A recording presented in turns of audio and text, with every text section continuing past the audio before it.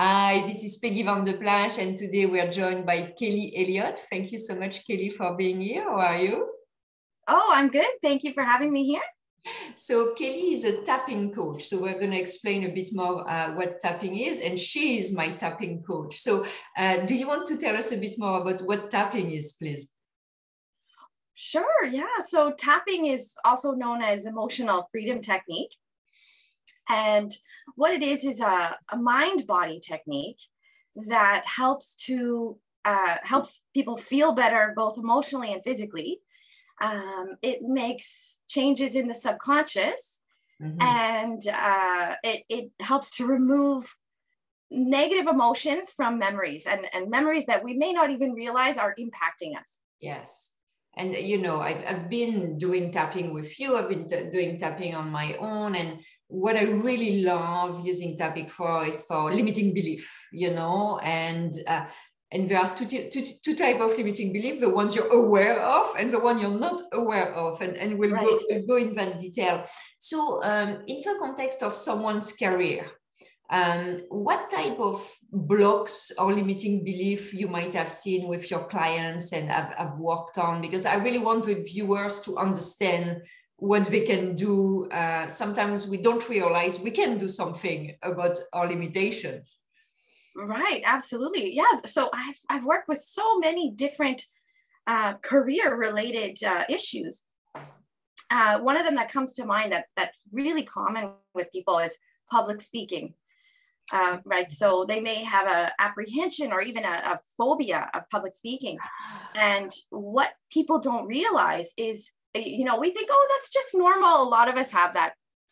What people don't realize is that's actually coming from often a trauma in their past, in their childhood, that they may not remember.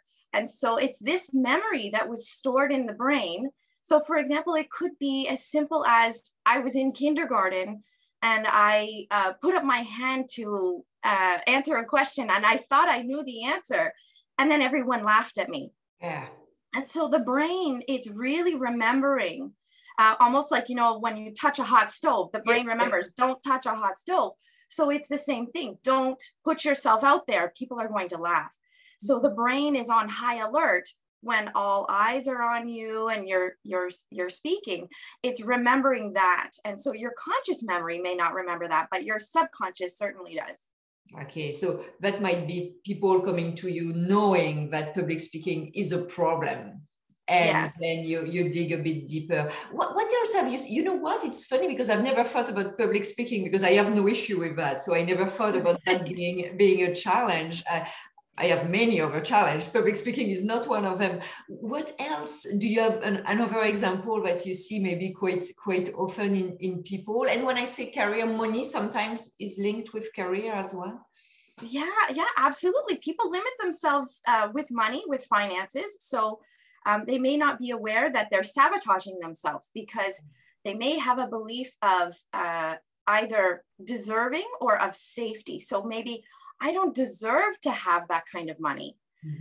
You know, for example, maybe in my family, they were poor. And so, right, to have more than my family, I'm betraying my family in some way. And so there's all different ways that we can limit ourselves, or we just, some people might think, you know, this limit is safe or feels okay. And beyond this, that's too much. Yeah, people will try to attack me, or people will try, and I'm totally projecting myself because that's some of my challenges. So that's why it comes to me so easy to say what you might think in that context. But yeah, you have many things based on your past, to your point. And that's something that's very interesting, is that you have the limiting belief, like what you mentioned, the public speaking, where people are very well aware of that. And it's a bit, if I take a parallel with me, I had a very keen understanding that I had a poverty consciousness based on my family, my upbringing. So we work on that. But then there are all these limiting beliefs you don't know you have. And that's why it's so helpful to work with a coach like you, because, and I'm going to take my example, you know that very well, we work a lot on that, which I had absolutely no issue. So one of my self-sabotage, and I've been very honest with that, has been with money in my life. And when we worked on it, we realized that because I went to Catholic school from the time I was 2 years old to the time I was 24 years old, a lot of, unconscious limiting belief were there. You would have told me that, I would have said, of course not. I have no issue with that. And when we started working, we realized that, oh my God, I have a massive issue that's coming from my belief that you cannot be a good Catholic girl and make good money, Right. That's something I'm sure you must discover very, very interesting underlying causes for people. Yes, it's amazing that we think as human beings, we know who we are and we know ourselves. And the reality is 90% of what goes on in our brains is subconscious. Mm-hmm. And most of that is coming from our childhood, from moments that were very impactful and made an impact on our nervous system. So anytime we're feeling fearful, nervous, all of that is coming from an old memory. Yeah. So it's just amazing. We think we know ourselves. We really don't. And that's the one thing that people have to get used to when they start working on themselves and doing this sort of technique, is that you don't know yourself. And it can be quite alarming to discover these things. It's but it's undeniable, because it's not just an awareness in your mind. You feel it in your body. And that's the premise of this technique, is we're working with the feelings in the body. So there's no denying. It's not me telling you, you have this belief, or, I listen to you and I tell you what it is. No, it's actually your body tells you by its reaction when we're doing the technique. Oh gosh, that feels very uncomfortable. Saying that out loud feels very uncomfortable. I think that's great for also anxiety, because you mentioned for public speaking that we tend to think it's normal to be nervous. And if I take my example, because I've been on high alert since I was a little kid, my survival instinct is quite developed. The challenge is that I tend to think it's normal for me to always be very anxious and very borderline paranoid. And after you realize that, no, it's not normal. It's a learned behavior. It's conditioned. Yeah. And the free, and I mean, that's the name of your company, Free Your Life. And I know that sometimes people say, oh, what does it mean? It's very cliche, And actually, when you start working on that with you, on that technique, or on your own, I love tapping because it's something people can work on their own, work with a coach, work on their own. So that gives them also the freedom. It's easy, it's simple, it's cheap. And, it's not something where you need to go for 15 years of, I have nothing against psychotherapy, but I like better, fast results. Right. And tapping really give that. I'm sure you must see your clients, some of them in a few months, in a year, totally transforming their lives. Oh, completely. Yeah, I was thinking maybe I should explain just a little bit about the technique.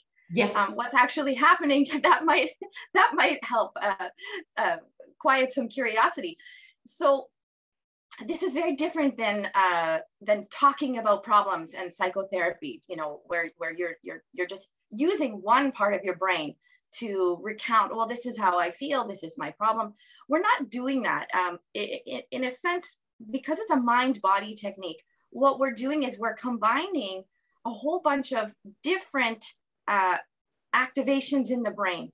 And that's how we're able to unlock the brain. So when you go to an old school typical therapist, you're just talking. And when you come to me, what we're doing is we're intensely feeling the emotions. We're not running from them.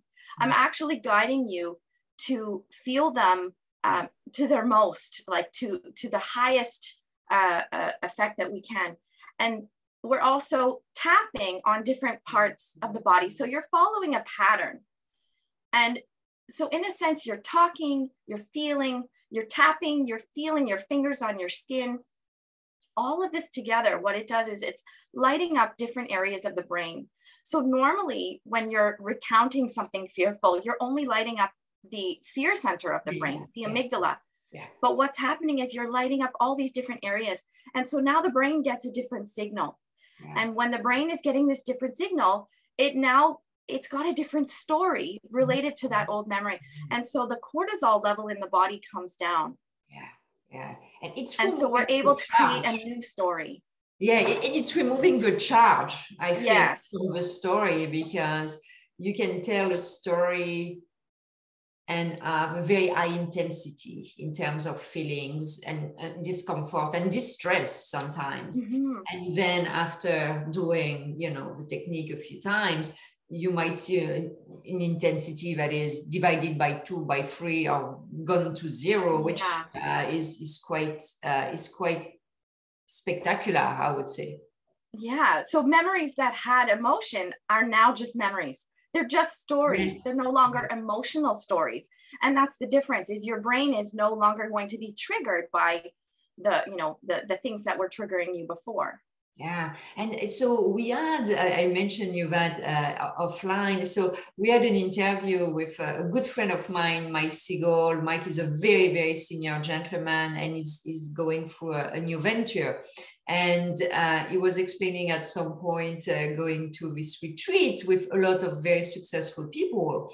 And he was saying, oh la la, I had this imposter syndrome, like he felt that they were all so much more successful than he was. What's your take on this imposter syndrome, the limiting belief behind? Is it the comparison with others? What do you see? I'm sure you have people coming to you having this imposter syndrome. Yeah, well, I think everyone has it to some degree. Yeah.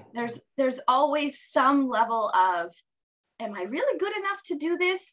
As we move on in our careers, there's always going to be, when we move on to the next level, there's always going to be that apprehension, or do I know enough? And so even those things, it can be coming from long-standing trauma, memories. And like we said before, it can be coming from that childhood. Somebody said to you, who do you think you are to do this? Or, you were just being a kid having fun, and, and then all of a sudden somebody kind of knocked you down. And so it could be something as simple as that is holding you back, making you a little apprehensive to go forward. And of course, there are times where I've worked with people where it's huge, the imposter syndrome, just thinking I'm fooling everybody. I shouldn't be here. And they're not acknowledging the skills that they have. They're not acknowledging the knowledge that they have. And nobody in any career knows everything. But sometimes that can be what we learned as a child is, I have to know everything. Yes, exactly. Right? A parent could get upset with us about, why did you do that? You should know better. Yeah. And suddenly it's, okay, I should know. I should have known that. So it becomes the narrative for our lives. And even if it happened when we were 6 years old. Well, and that's the thing that's interesting, is that you see adults, 20s, 30s, 40s, 50s, so on, who are still having this knee-jerk reaction that is actually their 5-year-old talking. Right. And you're like, oh, that's incongruent. How can this person be so successful, so put together? And then there is that event that's coming, whether it's public speaking, something else, where they felt threatened, I guess. And you have this irrational behavior because it was the 5-year-old who actually answered that question. Right. And they have no idea that it's coming from when they were 5. Yeah, exactly. Most people think, oh, that's just me. And that's one thing I want people to know is a lot of the things that you believe are just you. It's not. It's just a program. It's just a subconscious belief, a limiting belief that was put in there a long time ago. Either it was a decision you made, or it was a decision your parents made and you watched them.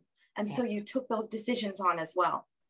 And, I think that being aware of our limiting belief is not always easy.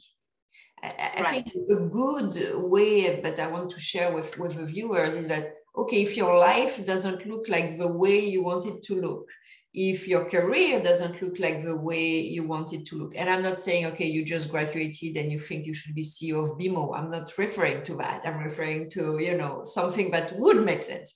Or your money, same thing. Well, that's when you know there is a limiting belief. And if you don't know what that limiting belief is, no issue. You go to work with Kelly or someone who's doing tapping, for example, like Kelly, and you're going to be able to dig and understand what the problem is. And I think that's probably the easiest way for people to really discover where there might be limiting belief. Yeah, absolutely. It's very hard to discover limiting beliefs on your own. Yeah. Although tapping, you can do it on your own. What I typically say to my clients is that when you're doing it on your own, it's more going to typically, it's going to be more for management of those feelings. It's going to be more for calming yourself when you're stressed. It's a great technique. You know, if you're going into a meeting and, you know, maybe you have some high anxiety about something, it's a great technique to calm yourself down. But to do that real permanent work, to get rid of the problem completely, to feel better, typically working with another person, with a practitioner is going to be the way to go. Yeah. And you know, and that's exactly why I work. I use tapping when I'm upset. You know, there is something, someone told me something, or I don't feel good. And I'm like, okay, I don't feel good. There is something there. You know, if I feel so angry, that means I'm threatened. What did that person do to threaten me? Even if it's not a threat in his or her mind, but I did feel threatened. Because to your point, for example, I didn't have the answer. And that's going to put me in idea of being very anxious. So that I can tap on my own, but at the same time, working with you helped me to uproot the problem, because you want to also remove the root cause of why you react a certain way, you know? Absolutely. Do you have any parting words, something maybe I haven't mentioned that you want to mention for the viewers? Again, I'm very happy we have a chance to do that video. I really, really wish people look at that, because that will really change their life. It did a lot of good for me. So I really want to share the love. Anything, Kelly, I didn't. Yeah, you know, especially with career, I would love to just point out that, you know, if you're going for a promotion, if, you know, even in sales, you know, sometimes there's that apprehension about, you know, some people have to do cold calling, things like that. This can help with that. Or dealing with difficult people at work. Sometimes people think, I have to leave this job. You know, maybe at some point they like their job and then now they have a boss that is just difficult and they can't get along with. It's amazing what can happen when you remove the triggers. Yes. So it could be the fact that this boss is emotionally triggering you. Not that maybe whatever the boss is doing is right or wrong, but the fact is that it's triggering you. And when we can remove that, often people, they go to work and like, oh, he doesn't bother me anymore. She doesn't bother me anymore. You know, it just they become calm and peaceful. So they can, you know, do their job and still enjoy what they're doing, regardless of who's around them and the conflicts that come along with it. I have to admit, I wish I have known that 4 or 5 years ago. I would have done a very good use of that in my career. But thank you so much, Kelly. So I will put obviously the link to your website, but for people who are listening, it's Kelly Elliot from Free Your Life. And you work remote or wherever you are is fine. And I highly recommend everyone to give it a try. That's the best thing you can do for yourself. 2022. Absolutely. It's life-changing. Exactly. You want this, you know, like when people make all these goals for the new year and, you know, like all these resolutions. Well, let's make sure you're well set up to be successful with your resolutions, you know. So thank you so much, Kelly. It was wonderful. I really appreciate you taking the time. Oh, thank you so much. I really appreciate it. Thank you. Goodbye.